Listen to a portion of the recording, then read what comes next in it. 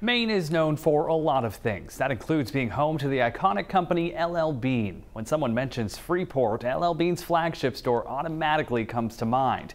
And for more than 100 years, the company has grown while staying rooted here in Maine. Hey there, everybody. Thanks for being with us tonight. The company will continue to operate out of Freeport with a brand new headquarters. Both the Maine senators and Governor Janet Mills were there tonight for a grand opening, as News Center Maine's Alex Haskell reports.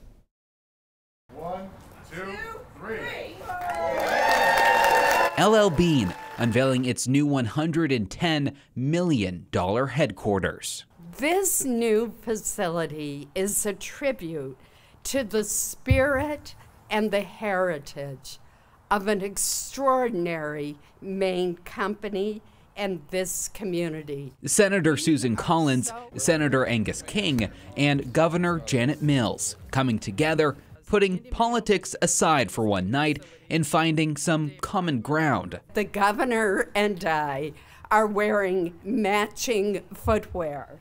On the ground. Quality, integrity, and that's really what this company is all about. And this wonderful new headquarters is a real commitment to Maine and to this community. As well as a commitment to sustainability, designing the building with climate change in mind. 80% of this building runs on renewable energy. It's made with reused materials from the previous headquarters. The company says in terms of pollution, the move is just like taking 200 cars off the road. They're a great anchor for the town. Freeport Council Chair Dan Pilch says Bean's recommitment to the area has a real impact, keeping hundreds of jobs local. Between the jobs at the headquarters and the jobs in the stores and all the people coming to shop, it's a pretty big economic boom for our town.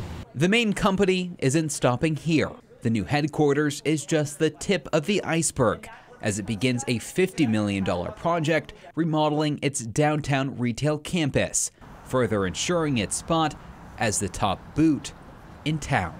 In Freeport, Alex Haskell, News Center, Maine.